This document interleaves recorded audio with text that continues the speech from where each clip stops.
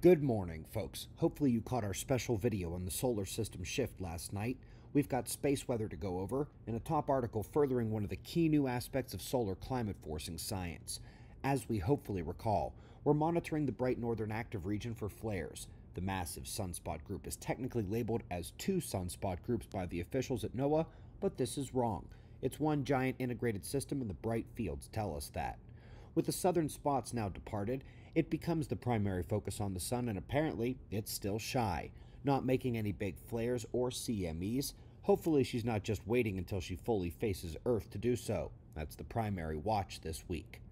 Folks, if this one had been properly labeled as one massive active region, it would be pushing the limits for the largest one ever. It's certainly bigger than the biggest of Cycle 24, and probably just a shade smaller than the great 1947 sunspots. All in all, its spread is limiting its flare power at the moment. Eyes on her as she turns. Let's go to the Great Misdirection. A near average qualitative scaling allows them to white out most of the blue on the global temperature charts, so they can talk only about warming.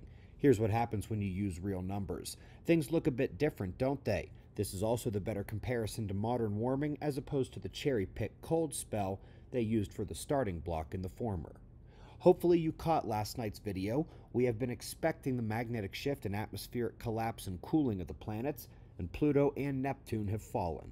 The same widespread cooling collapse event has hit them both, and last night we went over which of the planets should be watched next. Every change on the Earth, planets, sun, and nearby stars. How, why, when, and where it's all going. That's half of the new supplement book, and the other half is the newest solar climate forcing updates. Folks, we have already shown you this sneak preview once in the morning show, but here it is again. Light speed forcing, instantaneous, simultaneous. This continues today. Describing more of those global scale instantaneous effects, and with a nod to the waveguide potential to instantly transfer solar wind energy to the entire globe.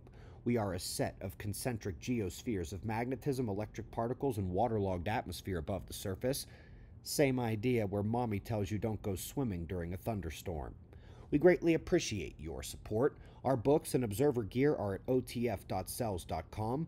Solar System Shift continues. Subscribe and we'll do this all again tomorrow.